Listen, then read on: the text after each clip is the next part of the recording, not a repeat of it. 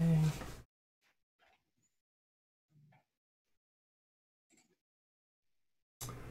All right, so now we are live again. All right. And just double checking the stream here. I have to wait for a 12-second ad, guys. Sorry about the problems. If you can hear us, we are working on the technical issues. Just waiting for the ad to finish for me to double check it. All right, looks good to me. My side's moving. How about you? Look good? Yes, looks good. All right, awesome. Cool. We can go ahead. Nice. All right, so sorry about that, guys. Thank you for coming back and tuning in again. So let me go ahead and start over. We have a very special guest with us today. He is National Master Martin Hansen from Florida, Orlando. Now, he is one of the nicest guys I've ever met in my years of chess, and he does a lot for the chess community as well. So, Martin, please go ahead and tell us about yourself, what it is that you do for school, work, and what got you into chess. Yes. Well, start off, yeah, I'm a national master up here in Orlando, for those who don't know me already. I did just finish my MBA, so I just completed graduate school. So hopefully I'm done with school for a little while. Outside of that, for work, I've been working in accounting, financial analysis. I'm looking for an opportunity right now, doing a couple interviews. So it's actually been a pretty busy week, but hopefully looking forward to getting something settled pretty soon. And other than that, after graduate school, I had a bit more time for chess. I hadn't really had a lot of time during, the time when I was both studying and working. So I was really ready and eager to play a lot of chess. And then suddenly there was no tournament to be found. Everything was closed over the board because of COVID. Yeah. So what I ended up deciding was, if I can't play any tournaments, maybe I should organize something myself. And that led to, the tournaments that I created myself. Started out with a knockout event, invited most of the masters in the Central Florida area that I knew, a couple others that I knew from different parts of Florida, and we ended up having a great event won by Dalton Perrine. It was a knockout blitz event, and because of that, that was pretty successful. I enjoyed it. People seemed to have a good time playing and watching. I ended up, organizing more events after that. We had a match against Chicago. We have a match coming up against Detroit, which is starting this weekend, and now we have the Master Blitz League as well, where 24 of the top players in Florida are going to be playing group stage matches. So everyone's going to get at least 5 matches and just have a chance to play some chess while there are no, over the board tournaments. Yes, absolutely. And guys, big shout out to he and his Twitch stream, Orlando Chess House. Go ahead and check it out. He's on there quite often doing commentary and playing. So if you want to get some good insight from him, I definitely recommend it. Yes. From what I remember, you also have a father who plays chess. Go ahead and tell us about him. In fact, both my parents play a lot of chess. My dad is indeed a grandmaster, Lars Bo Hansen, who has also won the state championship a couple of times. My mom's a women's international master, so both of them with FIDE titles. All right. And that gave me a proper chess upbringing, which meant that I was introduced to the game from a pretty young age. I started, playing a little bit when I was around 7 or 8. I think 7. And I've just always enjoyed chess. It's always been something that I really loved. I love playing. I love following the top events. And it's just always been a big part of my life. And in the teaching aspect too, I know that you do a lot of teaching. I have done some coaching. Yeah, it hasn't really been my main priority, particularly with grad school. I didn't really have time to do a whole lot, but I have had a few private students here and there. And it's something that, I did consider if I should try to do more actively again. But yeah, it's not something I've done a lot of. I've been coaching at a lot of the camps. My parents have been organizing a lot of camps in the last couple of years. And I've been, assisting them. But other than that, it's more about organizing and displaying for me at this point. Right. And I'm very excited to see what you have to share with us today, and Yes. with your very strong chess background here. So go ahead and tell us what we are going to start with.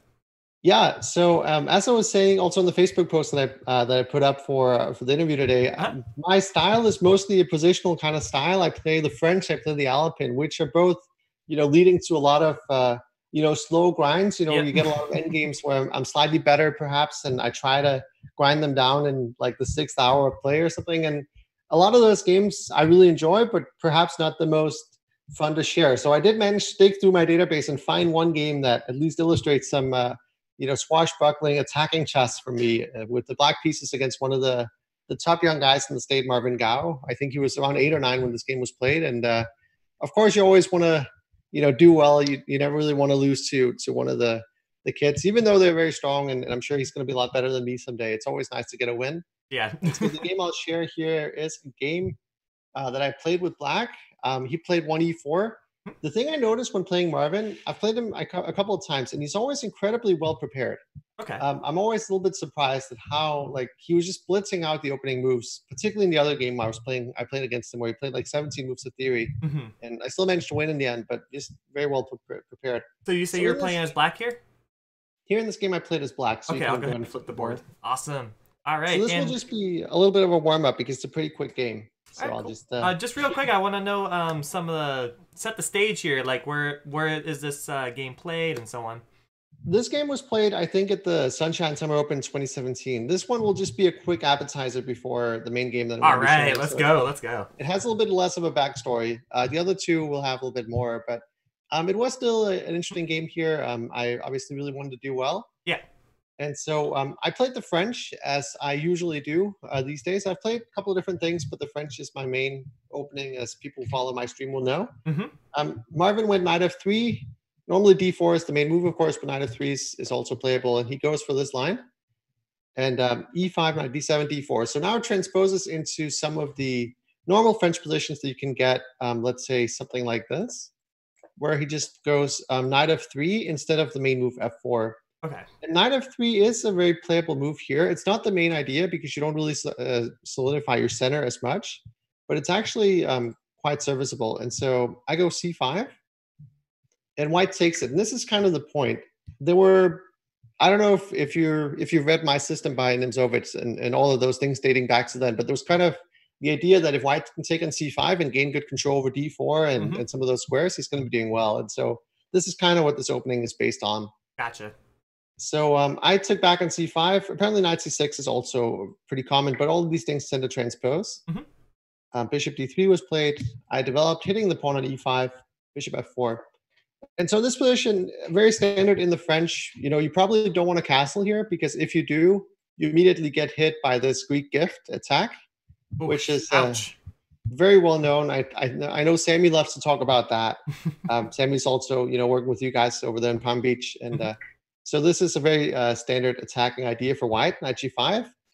And at this point, if black goes back, queen h5, and this mate is already going to be a big problem for black. In fact, I think it's unstoppable. All right, ouch. So the one way you kind of have to deal with this usually is to go forward, but here I think it runs into something like queen d3, and you're likely just going to get mated here because something like this is mate, and f5, I'm guessing he takes, and it doesn't look pretty. Like, it would be so difficult to defend that.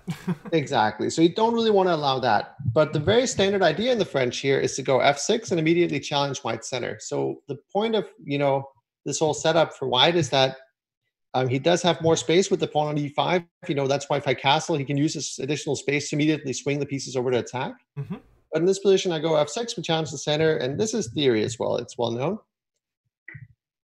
So he takes, I take with the knight, and white castles and black castles. So all of this has been played in the Lichess database with master games. It's been played almost 200 times already. All right. But here, my opponent makes sort of a big mistake, and he goes rook e1. So to sort of think about this position, the way I sort of think about it, it's a very interesting strategic battle you get in these lines, because it all hinges on this control that white has right now over the square in e5 and the square in e4. That's really what this position is all about. So white right now is controlling the square in e5 with the knight, which is why a lot of times you see the main move on the database here is actually to play knight to e5 right away. Okay. But the point is, as long as white is controlling those squares, he can put some pressure on black. He has more space. He's got some squares for his pieces. But if black ever gets to remove that blockade and push for e5 and not losing any pawns, either losing the e5 pawn or the d5 pawn, black is immediately going to be at least fine and usually somewhat better. Okay. So the whole point of this, and it typically leads to like a slow strategic battle, is these squares. And so white will go knight e5.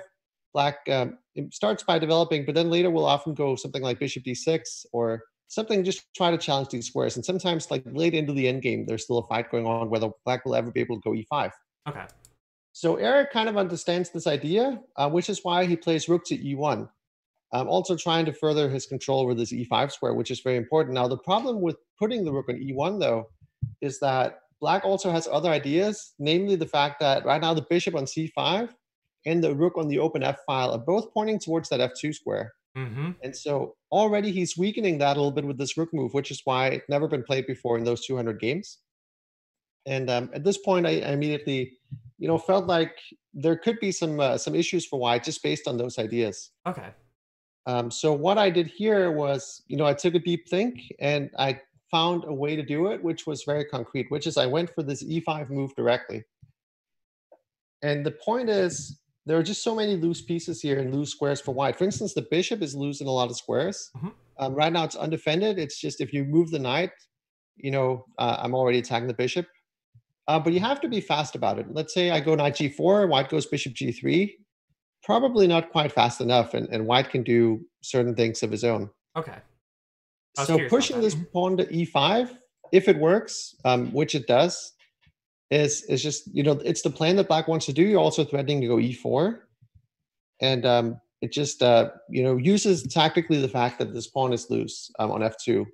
So there are a couple ways white can react to this. He pretty much has to take. Otherwise, e4 would be a move next if he goes something like this. We win a piece. I feel like it's odd to get an attacking position from the French. It is kind of odd. That's why, that's why it took me so much digging to find one here. But we'll take it. We'll take it. It is a pretty short game. So I pushed e5. And so he has basically two ways he can try to take it. One is with the knight, is what he did, and the other is with the bishop. So the point of taking with the bishop is that there's no loose bishop on f4, but it kind of runs into the same tactics, which is bishop takes f2, which is the whole point. He kind of has to take, and then we take an e5. If he takes with the knight, I think it runs into knight to g4. Probably. I think it runs into this. A lot of potential discover attacks, right? It runs in discovered attacks, and if he goes back, we give this check over here. We got ourselves a nice smothered mate. Oh my goodness gracious. That is dirty. The same thing if he just takes back with the rook. We also give this check first. King has to go back. If it goes forward, you take this guy and you sort of find some mate here. It's not going to be very difficult to win some material here. I'm pretty sure. Right. Definitely looks very promising. Definitely doesn't look pretty here. Even h5 and just win some stuff.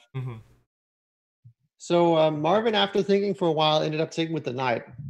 But there are very similar ideas here. Of course, all of this I kind of have to calculate, right? You don't want to sack your central pawn and take an f2 without being sure that it actually doesn't just lose everything. Right. But most of the lines are fairly forcing because he only has like one major alternative. So here, once again, we take an f2. White pretty much has to take, and I take here an e5. And so he does have two options here. Once again, take with the bishop and take with the rook. If he doesn't take, I'm up a pawn, and he's got this weak king.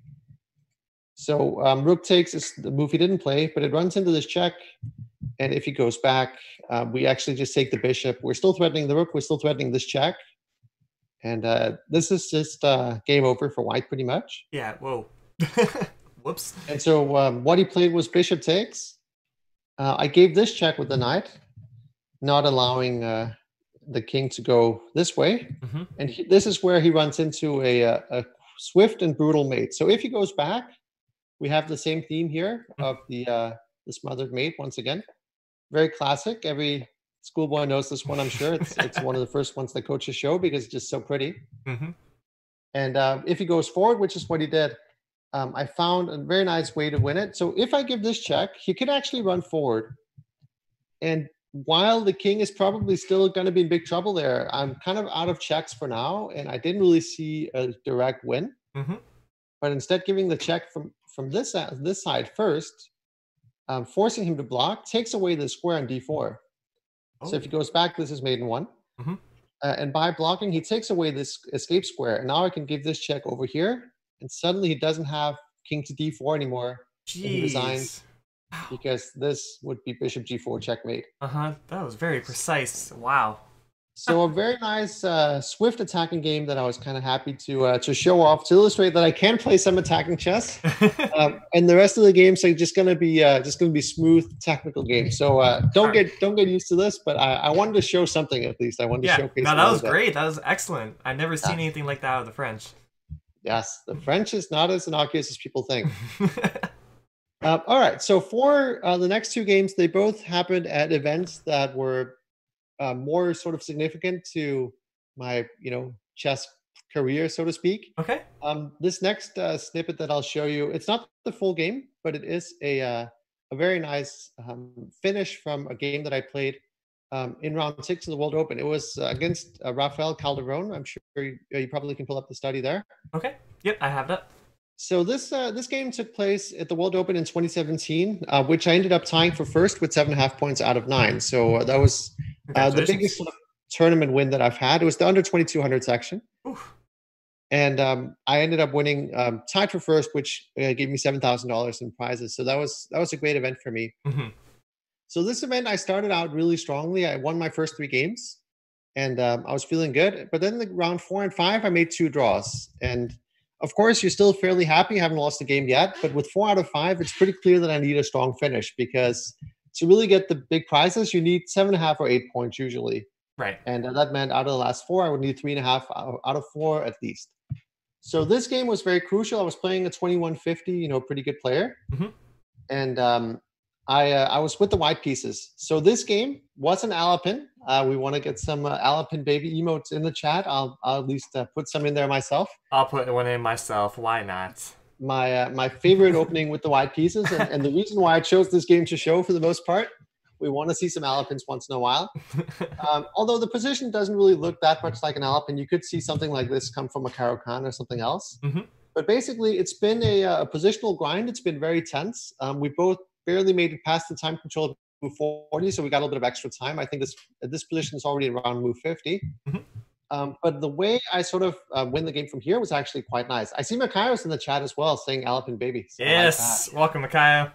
Makayo, good to see you. Getting ready for your match at 9 p.m., I'm sure, against Marcel. But I was playing a guy here at 2150 or so. Pretty important to get a win here. Otherwise, I pretty much need to win out. Okay. And so I'd gotten this position here, and it's quite clear that I'm doing well with the white pieces. I've got, the king is in the center on e4. Obviously, in the endgame, you really want the centralized king. Right.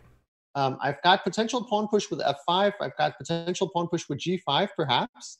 I also have, the rook is coming to the open file, which is the first move that we'll see here. Rook to c2, taking control of this file. Hmm. And the knight on d4 is very nice. It's blocking off his rook from moving forward, getting into my position, but also it's threatening potential jumps. But the problem I have here is that I need to still come up with a way to actually improve the position. So he goes king d7, taking away the entry squares.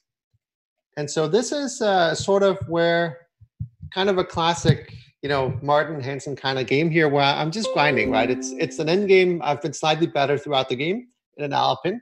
And this is where I find a plan that I found just really filthy, and I was really happy about it.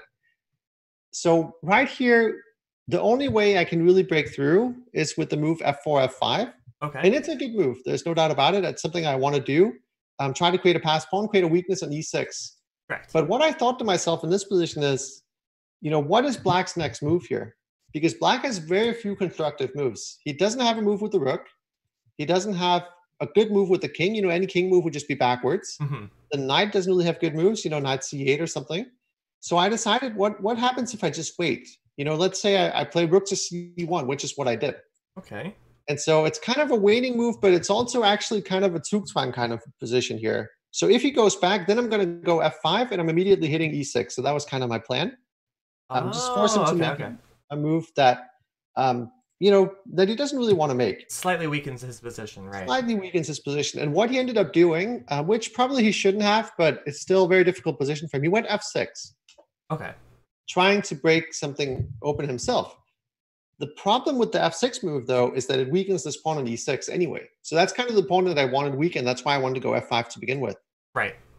So the thing is, the move f6 actually doesn't really do all that much to help his position. In fact, he still doesn't really have any great moves. So the move I made here, and I was kind of happy about, was just rook c2, just still waiting. I felt like this was just so filthy. I was so happy about this. You know, what does he want to play here?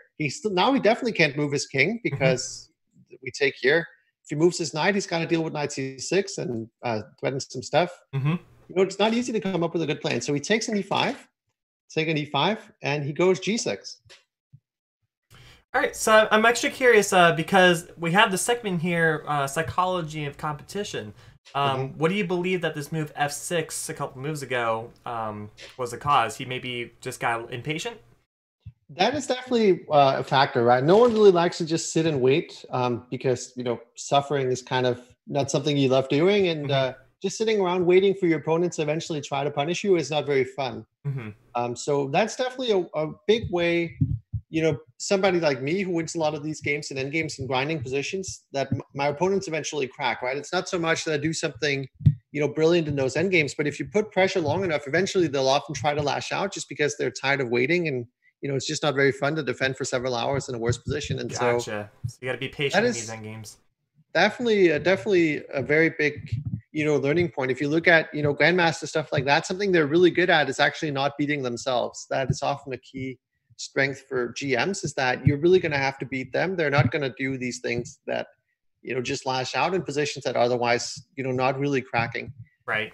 Here, I think I was probably winning anyway, but it's not easy. But yeah, Zen vibes, exactly, Matt, in the chat. The emote, I like it. But he made the move g6 here. Once again, he didn't really have great moves otherwise. And as a when you're defending in general, you do want to trade off pawns because to win an endgame like this, you need to have a pawn on the board, right? You cannot win with no pawns because, you know, you don't have anything to promote. Right. So even if you end up with, say, rook and knight against a rook, it's just a draw. So trading off pawns is generally in the defender's favor. So he goes g6. And now the tactically inclined, if Makayo is still in chat, I'm sure is screaming for g5 to be played, trying to queen the h pawn. And that's all well and good. That does actually win. But I'm not that guy, you know. I've just played rook c2 to c1 to c2. My opponent is suffering. I wanted to keep it that way. So I went rook c1 back, just really rubbing it in, you know. There's no reason to rush. I was perfectly happy just shuffling this rook back and forth and watch him squirm. And so... What was the time control like here, if you remember? It was 2 hours for 40 moves, or like an hour and 40 for 40 moves with 10-second delay and 30 minutes after move 40. So we were probably down to 15 minutes each with delay, something like that. Holy, okay. Makai was looking for this breakthrough since the beginning of the game. That is the standard breakthrough, yes. So if he goes g5, I'm pretty sure I would have gone rook c2. I'm not entirely sure, but it feels right. But he took an h5 and went knight to c8. So finally, he sort of made a move that, you know, sort of brings away from, you know, the structure that he had right now. And so now it's finally time to actually make a break here. We go rook f1 and trying to get in there to f6. He goes king e7. And now, Matt, let me test your tactics a little bit. What do you play here? Goodness gracious. What's the move that comes to mind? Well, you said tactics. I'm immediately thinking capturing something. There's only one capture on the board, and that's knight takes e6. But I don't see... Wait. Oh, you can force the king back with rook f6. Oh. Exactly. Hey. So knight takes. So knight takes e6 is indeed the move. What I was kind of hoping for you to say was just to go rook f6, which looks great, right? You're hitting e6, you're hitting h6. What could go wrong? But it actually runs into this devious move, knight d6 check. Oh. Which would have made me very, very sad. If I take it, my rook is hanging very miserably. If I move the king, I have to keep the knight defended, right? I don't want to lose my knight. Let's say I go to like f3, takes the knight. I still can't take his knight because my rook's still hanging. So I have to go back to d3. He gets to take my pawn on e5. I take h6. We've had a lot of trades, and now it's probably a draw. The computer just says even. Oh, gosh. So that just goes to show, you know, 50 whatever moves I've played in this game so far, you know, countless of hours where I've been putting pressure. If you're not tactically alert, it can all disappear in an instant. And that would just knight d6 would just be ouch. I did see that in time, though. I think my plan was rook f6 initially when I went rook f1, but I did see knight d6, and I did find the move that you rightly pointed out, Matt. Knight takes e6. Okay. And that is the move in this position. And as you aptly pointed out, if he takes rook f6 check and we pick up his rook and the game is over. So I just felt like this was some nice technique, just shuffling the rook back and forth, waiting for him to crack. And also this knight takes e6, not allowing knight d6 there. Hmm. So the rest of the game, we were sort of low on time. It was a little bit of dancing back and forth with the pieces until I settled on a plan. Right. The thing is, as long as I don't blunder anything here, there's really not that much of a rush. Keeping a very close eye on the b3 pawn. Hmm. Exactly. So finally, I decided here at this point just to give up the h pawn and go after his a pawn instead, and just queen that guy. So that's what I went for. He blundered with rook e4, but at this point, the pawn is kind of unstoppable. Right. The h pawn is way too slow. Hmm. And so after rook e4, I gave this check, and he resigned because I win the rook. And oh man, that's gotta hurt. So Because both of you were sitting in that game for a long time. we were sitting there for 6 hours, and it was a key game. With that game, I was up at 5 points out of 6. I drew the seventh, but I managed to win the last two, and got that tie for first with two other people. So And how it was about for him? definitely a key win there. How about for him? Was it a key game for him too?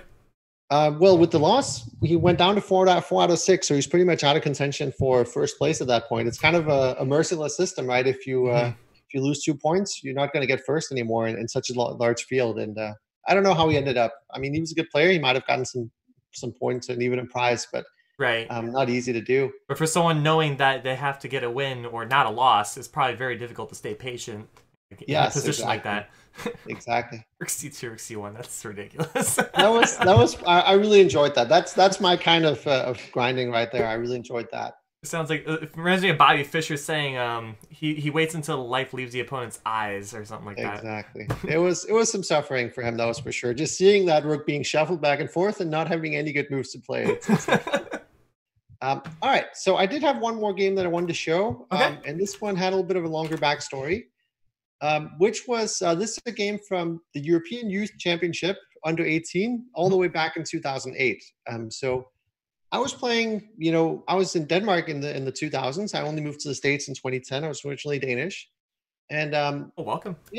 in Denmark in those years, I think it's fair to say there was a little bit of a top talent drought throughout like the 2000s. There were a few players who became GMs, but other than that, you had a lot of players like myself who became decent masters, FMs, maybe a couple IMs, but you didn't really have that generation of like a ton of GMs. Okay. Which meant that I was always fighting for the top couple of spots in the national championships. And for me, one of the big goals that I had as a junior player was to qualify for one of the international events. Mm-hmm. So that included the Nordic Championships, the World Championship, Youth Championship, and the European Youth Championship. And so, for year after year, I always just missed out on qualifying for all of those. 3 times I finished third in the Danish Scholastic Championships, and the top 2 qualified for the Nordic Championship. I was always kind of miserable. I also missed out on a few spots to the World Youth and the European Youth. And so finally, in the under 18, I had my last chance. I tied for first at the Danish Championship. I was feeling good. But because there was only one spot going to the championship, I had to play a tiebreaker against the main rival that I had. And so we started off with 2 rapid games. I absolutely crushed him in the first game with white. I was feeling so good about myself. And in the second game, I promptly got destroyed myself. And so we went to blitz games. I lost the first one, won the second one. So now I'm feeling good. I've got all the momentum. And we go to an Armageddon game that I ended up losing with the white pieces, much to my own dismay. Oh, no. I was like, every time I'm just so close and I just miss out. Mm-hmm. So I didn't qualify just because I lost that tiebreaker there in a heartbreaking fashion. But around 1 month before the event was about to start, this other guy pulled out. And so I actually ended up getting the spot anyway. And, I was happy. I would take that anywhere I could get it. I wanted to play. And, I was feeling good. I was playing some good chess around that time. And so I ended up going to the European Youth Championship under 18 in the very beautiful city of Herceg-Novi in the country of Montenegro, which is in the former Yugoslavia area. Oh, I didn't know that. Cool. And so I went there, and it was just a lot of fun. I was representing Denmark in the under 18 section. Mm-hmm. And, I started off really well. There was the tournament where I had done by far the most prep ever, I think. I was so pumped. I was doing a lot of prep. Mm-hmm. And in the first round, I got paired against a Bulgarian international master. So I was in the lower half of the event, rating-wise, but not by a lot, but just enough that I got one of the top seats in the first round. And so I was black against this Bulgarian international master. And so the fun thing is my mom's also Bulgarian, and so I speak the language. Oh, cool. But he didn't know that, right? So I was playing him. I was playing with the black pieces, and I got a very nice position. I was actually pressing him for most of the game, but it ended in a draw. And so after the game, this Bulgarian guy, we were talking about the game, and I said something Bulgarian, and he looked at me like, "Wait, how do you speak Bulgarian?" And I just told him, they teach us a lot of languages in Denmark. We got a great education system over there. And he's just like, "Oh my goodness!" He was like shaking his head. It's like I never told him. He just thinks that the Danes, they all speak Bulgarian. Mm-hmm. That's really cool. Anyway, that's a nice little story at the end. Yeah. The second round, I got the white pieces against the French international master, and I played the Alpin. Woo, Alpin baby in chat. Alpin baby. And I got completely destroyed. so much for the Alpin. Mm-hmm. Yeah, I got completely destroyed there in the Alpin. But the third game is the one that I wanted to show you guys after this extended prelude. Uh-huh. And this is a game 2008, correct? 2008, yeah. Awesome. So this is the game that I played against a Russian master, around 2,300 FIDE, which probably corresponds to close to 2,400 USCF, I would guess. I got this game here. I'm playing him with the black pieces. Uh-huh. And this was during the time, I was playing a couple of different things, but this was actually during the time where I was playing a lot of Ruy Lopez with black. Okay.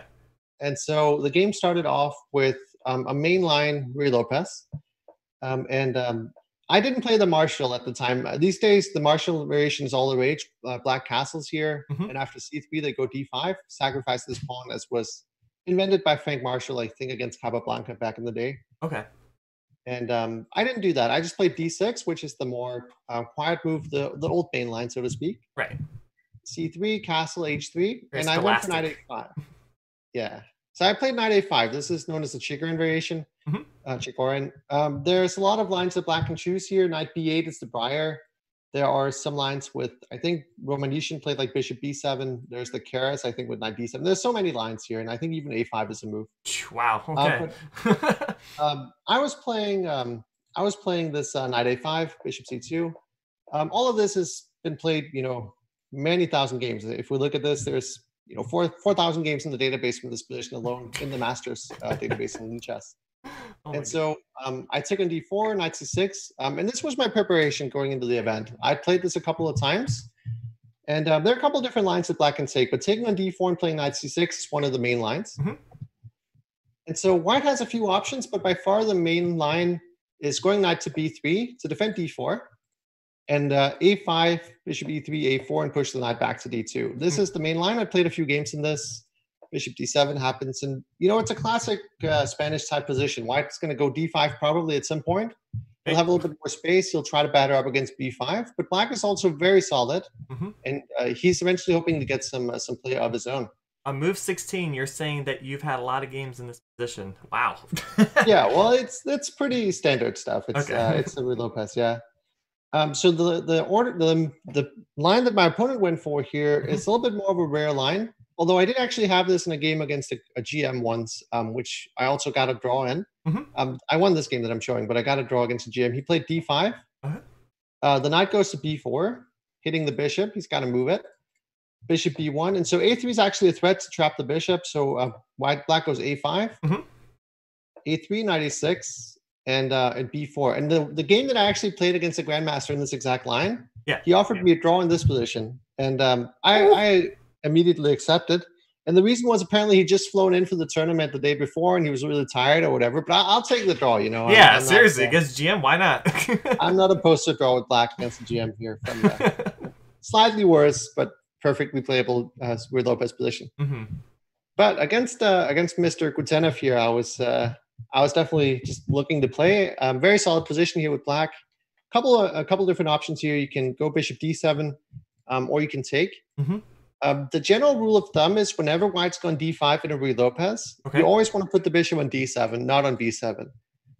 And the idea is basically that on b7, the bishop is doing absolutely nothing in general because it's just pointing towards a pawn chain that's not going to be moved anytime soon.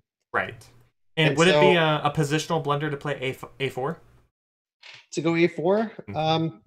It's kind of my knee-jerk reaction. The problem with going a4, I think, is that you sort of don't have any squares for this knight anymore. I think that's kind of the main issue. I don't know if the computer will like it or not, but I think in general it just doesn't look good. Just because you can see the knight on a6 is completely shut out of the game, right? It doesn't have this square. where's it going to go? And the computer just doesn't really like it. Okay. White's going to put pressure on b5. Mm-hmm. And I think we need to have some pressure on b4 to sort of match that. Gotcha. Okay, that makes sense. So I took on b4 instead, which is fine. I mean, white is slightly better in these. He's got a little bit more space, but black is pretty solid. And so bishop to d7, which is the square we want the bishop when white has done d5, also defending this pawn. Right. And we're just developing here. I went rook c8, not the other rook. We don't want to hang this knight. Right. And the queen goes to b7. Also fairly standard. You don't usually put it on b6 because a lot of times you actually want that square for the bishop later on. Ah, okay. Because the bishop on e7 is, not really doing a whole lot right now. Mm-hmm. So a lot of times you just play some slow maneuvering chess right here. You don't really want to do something too rash necessarily. You could sometimes go for f5, but oftentimes you do see some slow maneuvering stuff. And also the queen here is defending the rooks. If there's some trades along those files. Mm-hmm. If So I'm you not, went sorry, Yeah, go ahead. I was gonna say, if I'm not mistaken, in this position, you seem to be very comfortable, even though you may be slightly worse, less space, a little cramped. Yeah, I was pretty happy in this position. I wasn't too worried. It's fairly standard. White is probably not unhappy either. He's got his usual ideas. He can bring the knight over here if he wants to. Mm-hmm. He can also try to bring the knight over on the queen side to a5. Is what he does. Okay. And he'll normally try to put some pressure on b5 eventually, but it's not that easy to really do a whole lot. It's going to be a slow game. It's going to be some maneuvering going on. Gotcha. So he went bishop to d3. Logical move. If you actually look in the database, there's been 2 games even in this position. It's move 21, so it's kind of surprising, but it is just fairly logical. I think the moves that have happened so far. Mm-hmm. I went knight h5. So this is a very standard idea. We want to bring the knight to f4. This is a very nice square for the knight in this position. And similarly, white often wants to bring the knight to f5 if he can. And the problem white has is he'd like to go g3 to not give up the square, but that would actually lose his h3 pawn here. Right. So he can't actually do that. And so he just continues with his own plan. He goes knight b1, wants to transfer it over here to put pressure on the b5 pawn, I think. I think that was the idea. Okay. But it's some slow maneuvering stuff. And at this point, we're actually out of any known games so far. So the knight comes to f4, bishop f1. White still cannot go g3 because the pawn will still be hanging. So the knight is kind of there for the time being. Mm-hmm. And I go knight c7. So the knight on a6 is not doing all that much. I definitely have some options here, but the knight isn't really putting that much pressure on b4. So I decided to redirect it. What I really wanted to do was kind of what happened in the game is to redirect it this way and bring it to one of these squares over here. Maneuvering. Maneuvering, yes. And the thing is, in this kind of position, you can sometimes, you need to think strategically. You need to think, how do I improve the position of my pieces long term? Right. And so I went knight c7. If he trades here, I immediately take with the knight, Mm-hmm. which helps this plan. He doesn't. He goes knight d2. I went along with this plan here. He goes to c3. So what he's trying to do right now is actually to stop this idea because he's got pressure on b5. Right. But the thing is, it doesn't actually stop it because I do have some tactics if he goes ahead and takes that. So it's a little bit of a mix of maneuvering with calculating the small tactics here. It's what Capablanca used to call la petite combinaison or something like that. I don't know. I'm not. Okay. Expert in So you guys on YouTube, feel free to pause your video, see if you can figure out the tactical idea. Knight So takes it's, d5. Yeah, it is kind of simple, but the thing is, because the knight is now kind of loose, Mm-hmm. we can actually take here. So now the queen is Hey. going to be hitting that knight as well. Nice. So if he were to take on d5, we just take back, and now this pawn on d5 is actually going to be really loose. In fact, I think he's just going to lose this guy. And it's equal material right now already, right? I took the knight on b5. So the only real alternative for white is to take on d6. So we're both giving up our knights to try to gain the most value from them, knowing that they're about to get captured, right? So he takes here, Mm-hmm. I take here. He could take the knight, but doesn't want to do that. So he tries to give up the knight for another pawn before it gets captured. Mm-hmm. The thing is, we just take. He takes on d5, and here a really nice move is just to take this guy on b4. Oh. Okay. So the thing is, white actually has a lot of issues in this position if he goes for this whole sequence, because the knight's being hit on d2, the pawn on d5 is still quite weak, And I have the rook that can come in eventually. I have the bishops can suddenly get really strong, pointing towards the king side. And so actually, the only move that kind of holds the balance here for white, not easy to see, but it is queen to a2. Okay, I'm surprised that queen Avoiding takes doesn't work. queen takes is just not a very good move, just because this is actually going to cause you a lot of problems. This pin here. Okay. Let's say rook Long term. b1, possibly bishop to a4, and I didn't see that the knight was hanging. Right. yes. So Whoops. he decided not to take on b5, which is definitely understandable. And instead, he went king to h2. So the point of this move is another sort of slow move, is that now he's actually getting ready to kick the knight away. It's a very standard idea. Now, if he can go g3, I no longer can take this guy because he's got two defenders on it. And so I just continue on with my plan. I redirected the knight all the way from here. I might as well bring it somewhere useful. And so I played knight to a4. And this is kind of a fairly nice square for the knight. So if you were to take this guy, I take with the pawn, and now I have the outside pass pawn here on the a file. Plus, the b pawn is still going to be pretty weak. Let's say I go rook b8 next. He's going to have some issues trying to hang on to that one long term. So not really a trade that he'd really want to do. So he just goes g3, which was the plan anyway. And I ended up trading here in c3. I don't know if that was the correct move. I think I could have just dropped the knight. The computer even wants h5, which I thought looked a little bit odd at the time. But actually, it says, just trying to say that f6 square is the better one. So I can put more pressure on the king side. And, let's say I go f5, knight f6, something like that. Right. I ended up trading here first just to get rid of the piece that was hitting b5, I think. He takes back. I don't think he has time to take an f4 just because the king gets open. I probably just drop the knight back. And you don't really want to open up your king like this, I think. Right, especially with all those pieces pointing at it. So many pieces still on the board, exactly. So that's one of the fun things about the Ruy Lopez. If you look at this position, we've played, 28 moves or so. We've only had one pair of rooks get traded off of all the pieces, right? And a few pawns. Wow.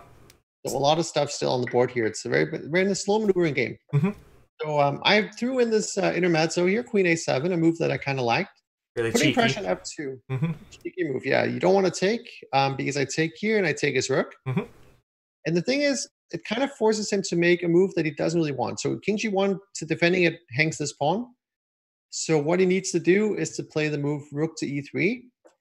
But that kind of takes the rook away from the square it really wants to be on, right? It gives up the first rank, where it's probably better. And also, it runs into this idea that I'm going to be playing a few moves. I have to remove the knight from threat. He tries to do some maneuvering as well. But now comes this idea that I had talked to you about already right out of the opening. We bring the bishop to this square. Jeez. And because the rook has already been forced to e3, it's not going to get there with tempo, because we're going to hit the rook when we get there. So it's been some slow maneuvering, but there's also, some points to it. Yeah, you didn't touch that bishop for 20 moves, and all of a sudden... Yes. The bishop's been there since move 6 or something. So he goes rook back. I went bishop here. He throws in rook to a2, which is kind of a nice idea, hitting my queen so I don't have time to take the pawn on f2. Right. I went queen to c7. Maybe I should have just gone to b7 right away, since that's where I ended up. After bishop d3, I didn't really see a lot to do on the c7 square. And I think I don't even remember why I went back to b7 here. But I think according to the engine, queen b7 was not bad. But it also wanted me to start pushing this h-pawn, which is, more of a computer kind of idea. These days, everyone's pushing their h-pawns all the time. Yeah. But the thing is, we've played a lot of moves here. The position is still fairly equal. There's been a lot of maneuvering. I've put this bishop on a good square. I've got a lot of pieces on this file here, but I still need to, find something to do. And in the meantime, I'm defending this pawn. It's been a slow game. It's my kind of game right here. And his knight is kind of tied down at the moment. Yeah, so I find this plan. I go queen b7. The knight comes to a3. I think that's why I won the queen here, actually, to keep this pawn defended through, the bishop. So bishop d4, that was the idea. Okay. And so now, if you were to take, I take here. I'm threatening to bring the rook in. I have this square for the knight. And there are a lot of nice things. So because the queen's on b7, this one's defended, the rook can go there. Not really what white wants to do. I mean, on first glance, you're giving him, he's giving me double pawns, but it's also a passer, and it gives me a lot of ideas. Right. So he decided just to not allow that. Just goes rook c2. We see a trade of bishops, and I do this move here. Once again, hitting this f2 pawn right here, forcing him to do something about it. So he trades off the rooks. He has to defend on g2. We go bishop d7, and it looks like we've had a lot of simplifications. We're down to what looks to be kind of more of an end game at this point. Still same pawn structure as we've had the whole time, pretty much. And but this is where. Go ahead. I was gonna say this come up on move 40. Did you guys have a time control? Probably, yeah. Okay. I don't know if we were in time trouble. I don't recall, but time control. I'm sorry. Yeah, I don't know if we were low on the clock here. I don't recall that, but I'm pretty sure there was more time at move 40 for sure. Right. Okay. Gotcha. They went queen c3, 97. So now I'm preparing perhaps to go for some f5. Also considering bringing this knight here in the long term and bring it somewhere, but mainly on g6. It just has no prospects, right? It's not going here. It's not going here. So we want to redirect that knight to somewhere useful. Right. So the queen went back to b7 as well, taking away some entry squares, preparing perhaps this route. And it's going to get exciting in a second. You'll see. There's a reason why I showed you this game. All right. But I did warn you, I wanted to show one quick attack so I could justify showing this this grind right here. Not a problem at all. I mean, we had a lot of tactical fun with Jan last week, so absolutely good for a good change here. Taking some digs at my grinding style instead. All right, I like it. I love grinding. I mean, I got to learn how to grind better. It's all good. So, okay, he actually has an idea now, though. He goes queen a5. First of all, threatening this check, and also trying to gang up on this pawn here in b5. So I need to be a little bit precise here, a little bit careful, but I do have an idea. And so this is where it actually gets sharp on move 43 or so. Okay. So I go queen to c8. I'm hitting the pawn in h3. And so also, if you were to go h4, I also have some play with bringing the bishop and the queen in, and suddenly we're doing some attack ideas. Okay. What he decides to do is to give up on this pawn right away, because h4, it's still kind of an attack. And g4, I probably go h5 right away, or I go knight g6 to f4. Lots of ideas there for black. Right. Or I just sacrifice. Honestly, it's also possible that I can just sack and immediately at least get a draw. So what he did was he went knight a3. And so this is where it becomes quite critical. So I take the pawn and king h2. And so if I don't have anything here, he's going to take this pawn on b5. And he's going to have pressure on d6. Plus the pawn on b4 is going to be very hard to stop. Right. Because how do I actually stop it? So I need to do something very nice right around here. And so this is where I found a very nice move, which is the reason I'm showing this game to begin with. Because actually sacrificing two pieces here. Oh, okay. And I only have two pieces and the queen on the board. I go queen to g4. So the first thing to notice is white can go queen to d8 check and take the knight. Right. So that's obviously the key line. And so when calculating queen g4, I needed to make sure I actually had something here, because otherwise I'm just going to be down a piece. So the point is, if he goes queen to d8 and takes the horse, I go queen to f3. Also a very nice move, because we're threatening mate, so he has to take our bishop. But hold on, we're down two pieces, right? But this is where his king is running awfully low on squares. I could take the bishop, but if I do, I'm never actually playing for a win, right? If anything, I'm probably just going to lose after, take on f7. He can take this guy. So we have to have a mate here. So queen h1 check. Oh my God. Queen g4 and h5. And so he is running very much low on squares right here. Basically, he has two legal moves. One is to go here, after which he's immediately mated like this.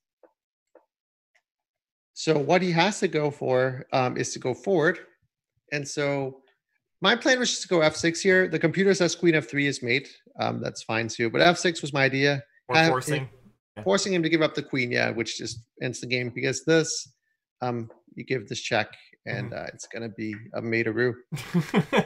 One heck of an attack there. Jeez. Yeah. And with only a queen left. So a very nice idea. So that's kind of why I was really happy with this game. This queen g4, sacrificing this one with the idea of sacrificing this one, and just calculating the fact that he's going to get mated if he tries to take my pieces there. Very nice. And of course, your opponent paused here for a bit?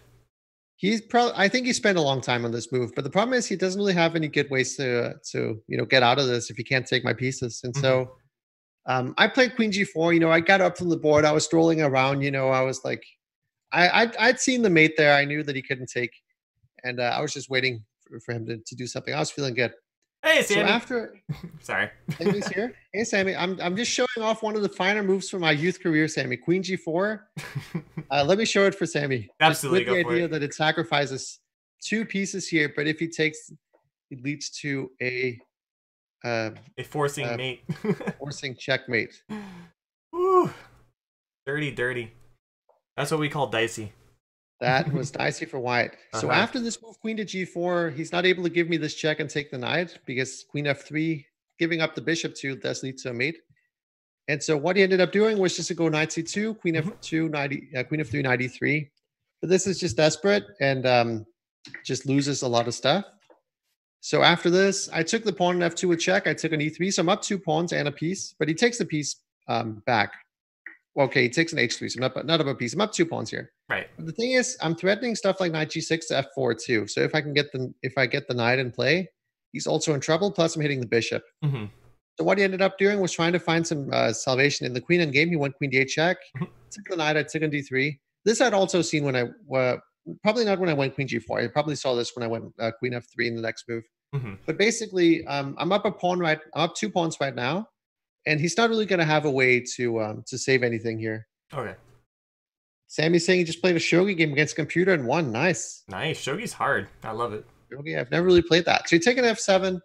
I'm threatening to give a perpetual check, but of course we take an e4, covering this line as well, diagonal. Give a few checks just to save some time on the clock in case I was low on time. I don't remember. And then h5. So now this would be a mate. So needs to do something about it. He has to run backwards. I give a check and I go to g6. So the check forced him away from the defense of this guy. Mm-hmm. I think if he goes back, I just go here. Pawn in game's always winning because I just have an extra pawn that's protected. Right. And so he instead went to d7. We took this guy, took this guy. He only has a couple of checks here, queen d7, king h6, and he's going to be out of them, fresh out of checks. So he went to g5, gave one more check. I went here, once again threatening to trade off those queens. King went back. I started pushing the passers. He's got no checks, no prospects, and here he did resign. And I really like this game. I like the queen g4. I like the slow maneuvering grind. You know, beating a Russian at the World Youth or at the European Youth was always a nice feat as well. So yeah, that maneuver, knight a8, knight b6, knight c4. That was a very nice find there. Yeah, you gotta play those slow positions. You gotta maneuver. You know, you can't just look for immediate ways to do it. Sometimes you just got to be patient and try to improve the position of your worst placed piece. That is a well-known rule. And I'm curious of what areas of the game that I guess from your family, your mother and father who have taught you chess. What did they teach you most about the game? Was it endgame, opening, middle game, strategy? I think it was definitely more of endgame and sort of strategy, middle game stuff like that. So learn to Have be I discussed patient. with Matt beating Josh last night? No. That should also go in this achievements. You But beat Josh last night? I beat Josh in a few blitz games last night. Just okay. I thought Sammy did it. Okay. Sammy did not know. Okay. But yeah, I think it was mostly strategy, mostly you know, end games particular. I think my dad was always great in end games. He wrote a full book that was been published about end games called Secrets of Endgame Technique or Secret of Endgame something. Yep. Very good book. I read it, you know, many years ago and learned a lot from that. And so I think it was always that. And anytime I played a few games, you know, at a tournament or something, you know, we'd go through the game with my parents. We talk a lot about, you know, the plans, the ideas, you know, what do I actually want to look for in this position? There was never really a lot of opening theory. I could always just pick up a book and learn that for myself.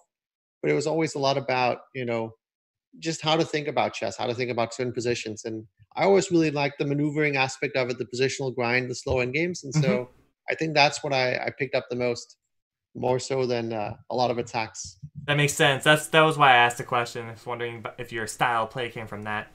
Yep. And from Roy Lopez, from my experience growing up in chess, I always thought of it as the most tactical, attacking type of opening. But you showed me a very deep, strategical type of game that completely that was very new to me. I like seeing that. Thank you. It depends on how it's played. Yeah, there are a lot of lines that are really quiet, like similar to what you see these days in the Italian game that's played a lot. You get a lot of really slow, you know, positional games. But sometimes you'll see, you know, quick attacks in the Ruy Lopez. Sometimes white will attack on the king side, and you'll see something really really spicy there. So Uh-huh. it all depends on how the sort of the early middle game unfolds to what kind of plans you're going to be going for in the middle game. All right. Well, thank you so much, Martin. I really enjoyed watching all this, and I learned a lot too. I was And trying to be instructive and at the same time here. dude, it was excellent. I loved it. Seriously. Uh, I learned a lot of the areas of the game that I'm probably weakest in too. um, Also, you do group lessons or private lessons as well? I do private lessons, but I don't really do group lessons right now. I Okay. have in the past, but right now, I'm open to taking private students if that's the case. But right now, I'm mostly focused on, just the events that I'm organizing, stuff like that. So Right, school and work. not in school right now, but work, organizing that kind of stuff is kind of what I really enjoy doing these days. Gotcha. Well, definitely on YouTube, guys. Go ahead and follow Martin on Orlando Chess House. They have a lot of excellent content on there. I'm sure you'll have a Yep. great time checking them out. Any final words, Martin? No, I really enjoyed talking to you guys. Thank you for having me on here. I love the stuff that you guys are doing. See, you do a lot of streams. Sammy does some streams, and Brian does as well. It's always a lot of fun. Sammy says he will hire you as a coach. All right, Sounds I'm good. down